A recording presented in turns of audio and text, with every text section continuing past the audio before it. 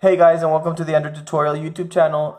Today's going to be really a quick video, and for the people that don't know and don't follow my channel, I found my tile sport.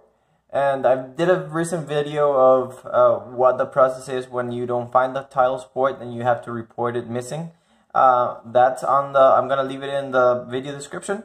But I got an email and also a notification in the app, which unfortunately I cannot show you, that it said that my tiles or my keys were found.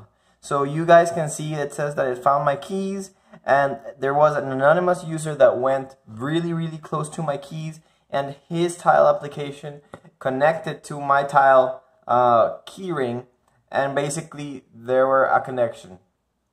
So in the application, unfortunately I cannot show it to you guys, but in the application it said an anonymous user went close to your tile, and this was the location where my tile was.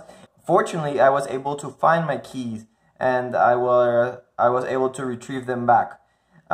In the application, you're able to thank the user anonymously, and just write him a really thank you note and just hit thank you, and that's basically it. But this gave me a little bit of an indication where my tile sport was, and I was able to retrieve it. I was able to call the venue where I was and just say, hey, I've lost my keys. It says that they're around there. Have you seen them? They told me yes, and I was able to go and retrieve my keys.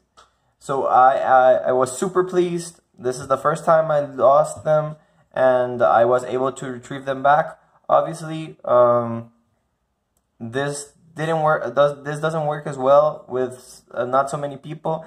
There are like 450 people that have tile in my area, like in a 10-kilometer area. So it's not that much. The more the merrier, obviously. But if you want to know more about tile, I'm gonna leave you a little bit of links where you can check out other videos about tile. And if you have any questions, leave it in the comment section below. And I'll see you on the next one. Bye, guys.